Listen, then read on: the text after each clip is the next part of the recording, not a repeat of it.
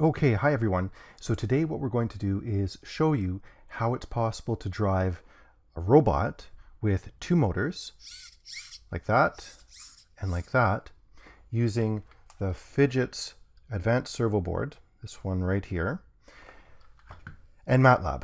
And so what I've got on the screen right here is some MATLAB code that I've modified from the manufacturer. So Phidgets, the company, has provided some MATLAB source code for the Advanced Servo board. So this is the Advanced Servo board right here. And it can be used to drive the two motors, this one and that one, on the robot.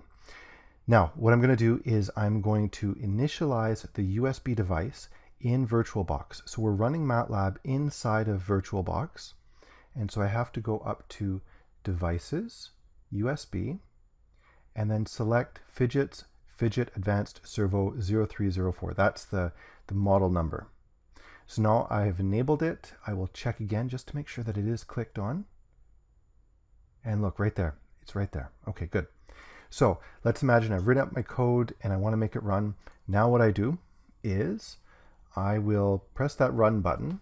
That run button will then download code onto here, or send instructions onto this Advanced Servo board, and that servo board over this sort of beige cable will make this thing move, and it'll pan, so it will turn from side to side, and it will tilt, so it will move sort of up and down like this as well. Okay, so panning and tilting. So I'm going to hold it and try not to knock off my nose here.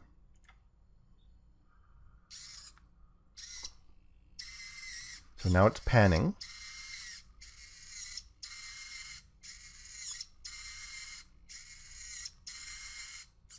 Now it's going to tilt.